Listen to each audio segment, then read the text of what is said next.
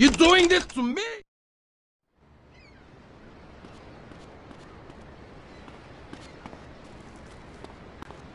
You know who our boss is, Pusher Man?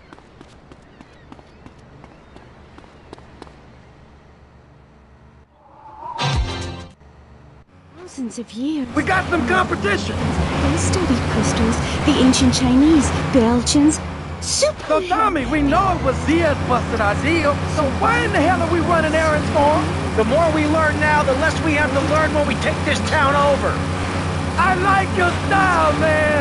Real fresh! When the temperature of Europe began to drop, It's time for the man thing! and small groups of hunters followed the free-running reindeer, and there, under the magnolia tree, a woman breastfeeding a baby elk. Do you see it? It's nature. Ew, gross. You're one of those filthy hippies that thinks breastfeeding in public is okay? Well, it's not. There are bottles of milk at the store. Don't act like a cow. You really remind me of someone, by the way. See, Amy, you're putting the blinders of society on. We're all the same. I remind you of yourself, of every man and woman. No, not of them. They're trying to outlaw nature.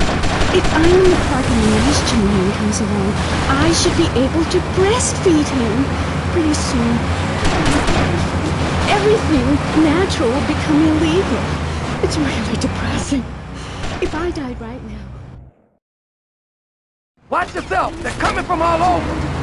Got it! Head for Diaz as fast as you can! Women and children Eat it! Eat it!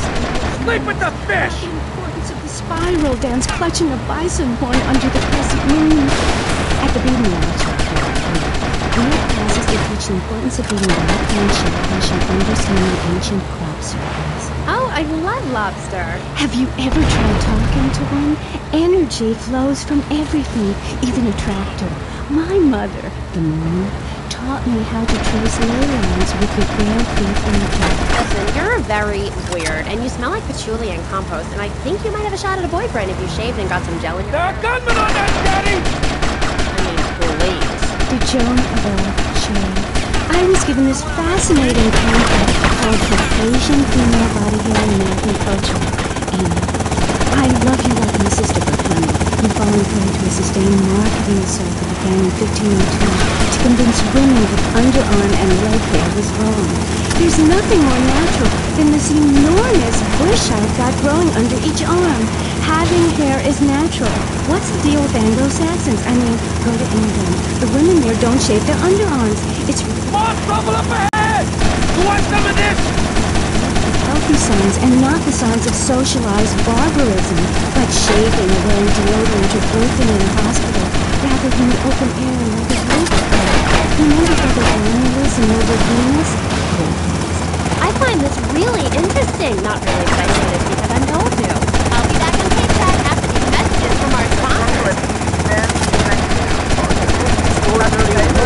Farewell Ranch, it's time to get up and work the old cow. Get up, y'all! Good shooting, my friend! You're a real, proper, grade-A lunatic! Well, thank you. See you around, Tommy! Okay, Mr. Lance Vance Dance.